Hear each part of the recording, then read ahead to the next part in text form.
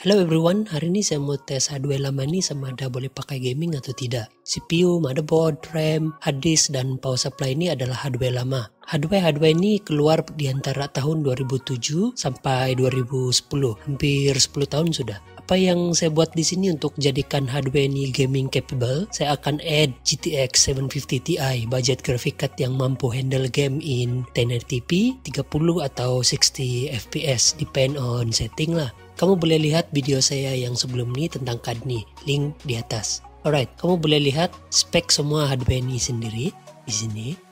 Intel dual core CPU ni boleh overclock. Masa research, saya jumpa video dan forum online yang bagi tengok dan cakap dorang boleh dapat sampai 3.0 GHz lepas overclock. Tapi masalah dia motherboard ni tidak support overclocking, so saya tidak akan overclock. Takut nanti kapasitor motherboard ni rosak dan kembung sebab overvoltage. Power supply pun bukan 80+. Saya tidak akan tukar mana-mana hardware yang sedia ada ni supaya tes ni lebih relevan.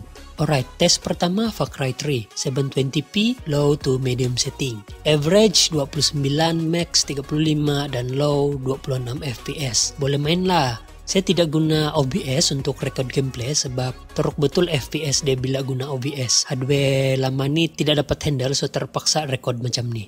Game test yang kedua is Insurgency 720p medium to low setting. Average 24, maksimum 55, minimum 14 fps. Kalau tengok gameplay boleh lah main.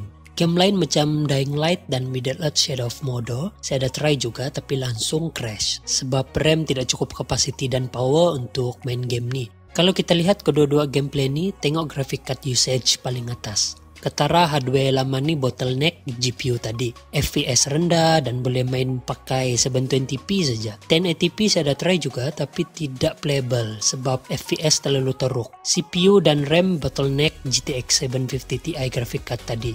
Kalau saya tes GTX 750 Ti ini di main PC, Far Cry 3 1080p very high ultra setting tidak masalah. Tengok FPS dia bagus. GPU usage pun hampir 100%, tidak bottlenecking. Insurgency pula max setting FPS sentiasa atas 60 dan max FPS lebih 100. GPU usage dia rendah sedikit dan kadang-kadang balance sebab kalau tengok sini CPU usage lebih tinggi. Game ni lebih mengutamakan penggunaan CPU daripada GPU.